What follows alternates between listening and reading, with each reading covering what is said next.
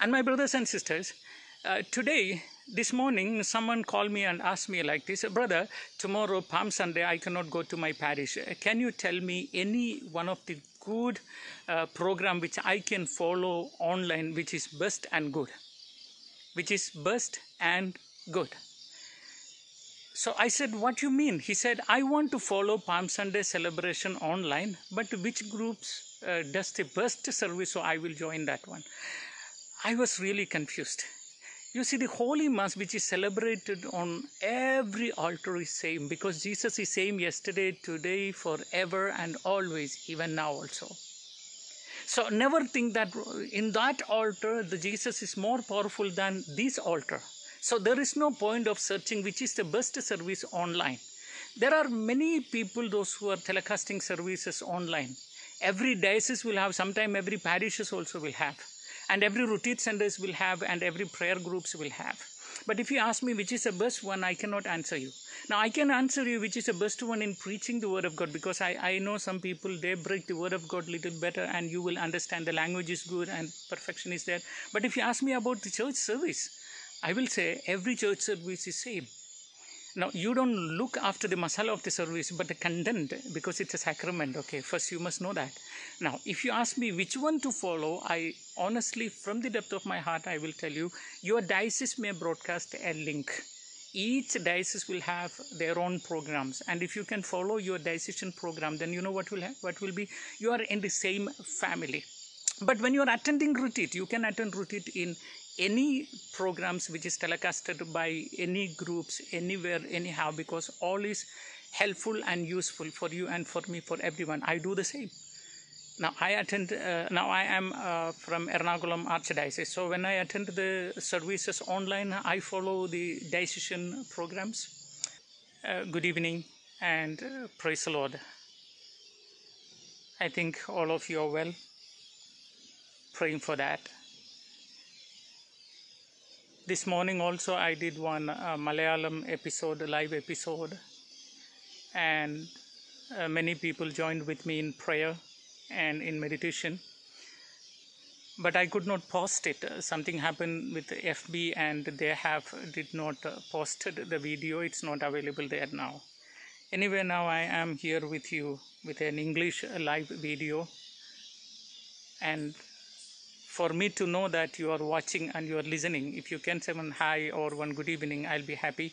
And if you can post your prayer request, we all will be praying together.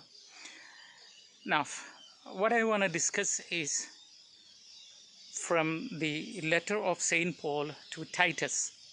Titus is one of the small book in the Bible, in the New Testament. Titus chapter 3, verses 1 to 11. I repeat, Titus chapter 3, verses 1 to 11. Let me read the first word, chapter 3, verses 1, okay? Someone said, Sonia Glarin, hi. Let me read the word of God for you, because this is very important and everyone must meditate this word, okay? This is Titus chapter 3, verses 1 to 11. Maintain good deeds. Remind them to be submissive to rulers and authorities. Here, St. Paul asking Titus to teach his church people, maintain good deeds, remind them to be submissive to the rulers and authorities of this earth. So, St. Paul clearly asking Titus, you must teach the people, those who are coming in your church, to be submissive, to be obedient to the government of the country where you are. So whatever your state government says, whatever the medical department says, whatever the policeman says, and whatever the law in your country, you must follow.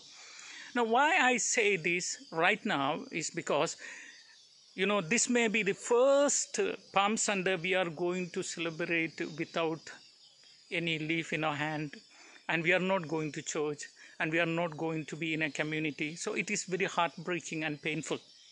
There may be some people thinking that without knowledge of anyone, I may go. I want to tell you, it is God's word. Be submissive to the authorities of your country. And St. Paul clearly instructed Titus, you must teach this in the church. So my brothers and sisters, never do that. You know that what have done by the Muslims there in Nizamuddin. And today also in Kerala there was 2 or few people were arrested because they went to masjid for the Jummah namaz today Friday. That same mistake we should not do at any cost. Take a strong decision, whatever it is a situation, however I am prompted spiritually to go to church for Palm Sunday, try to avoid it. Because the word of God says, should not be submissive to the rulers. The medical department says some rules and the government says some rules, and you and I have to be submissive and obedient to the rules. I didn't say, word of God says, Titus chapter 3 verses 1 to 11 I'm reading, and the first one I read, once again I will read it for you. Maintain good deeds, remind the church people to be submissive to the rulers and authorities.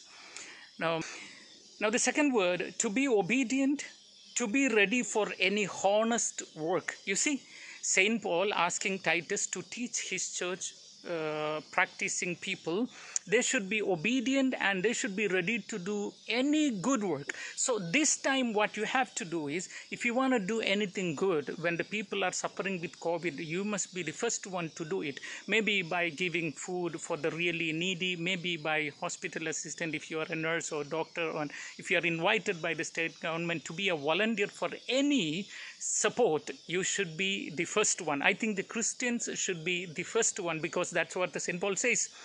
Maintain good deeds and remind them to be submissive to the rulers and authorities, to be obedient and to be ready for any good work, any honest work. So we Christians should be in the front line to do some charity in the state where you are, in the district where you are, in the country where you are. To speak evil of no one. So Saint Paul asking Titus, you must teach everyone, those who come to your church, that they should not speak evil about anyone. Now we have a tendency to spread bad rumors about the coronavirus everywhere now. I think that itself is a virus now. Wrong information about the healing, about the medicine, about the power, about the judgment, and we are spending a lot of unwanted rumors. And the Bible says you should not be the one. Those who go to Christian churches, those who pray to the triune God, should not do this mistake. We should not spend wrong messages anywhere, anyhow. Now what happened in Kerala, I have seen some people, they are speaking ill about the workers, those who came to Kerala from different parts of another state from India or from abroad even.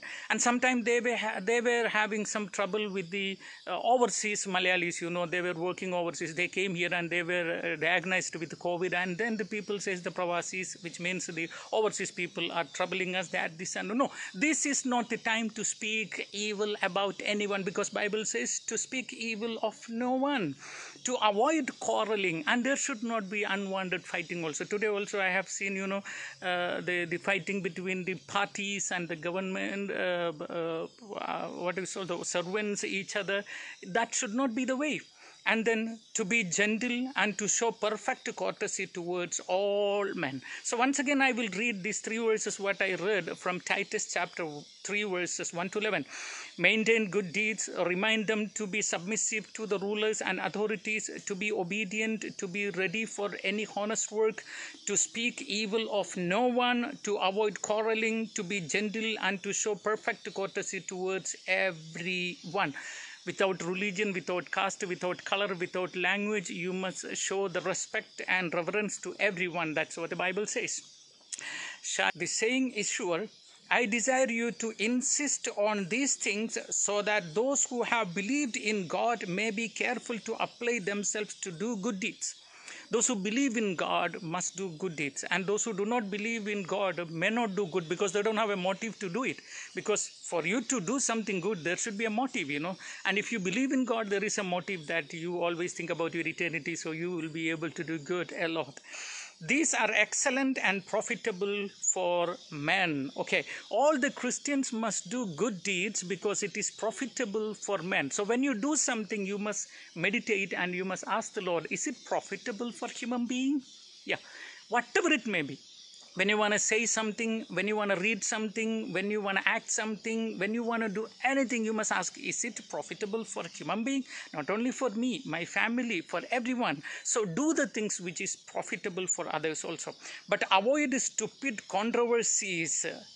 Stupid controversies, something very important. Now what happened? On social media, when you are available on social media, unwanted stupid arguments will be keep on going. Someone will provoke you by one comment and you will retaliate it. This has happened today for one MLA in Kerala.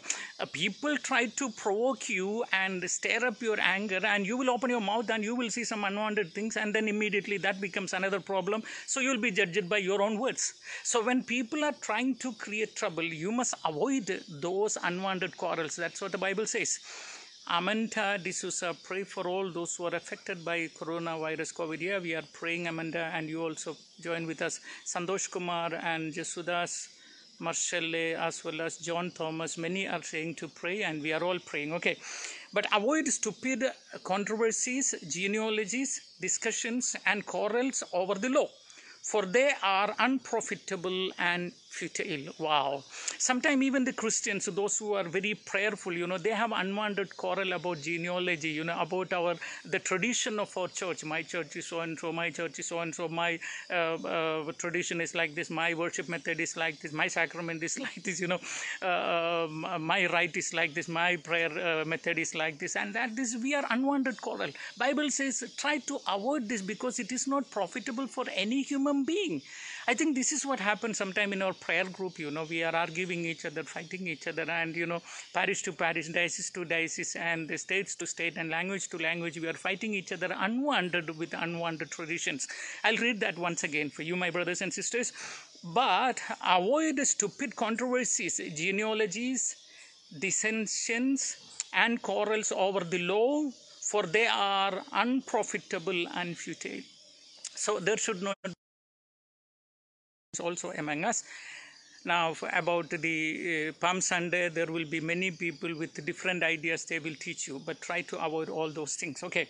And then, as for a man who is factious after admonishing him once or twice, have nothing more to do with him, knowing that such a person is perverted and sinful. He is self-condemned. So if someone is very often unwanted quarreling and fighting and creating trouble for you, means you must avoid that person completely, and you should not keep him like a Gentile, let him be little away from us. That's all.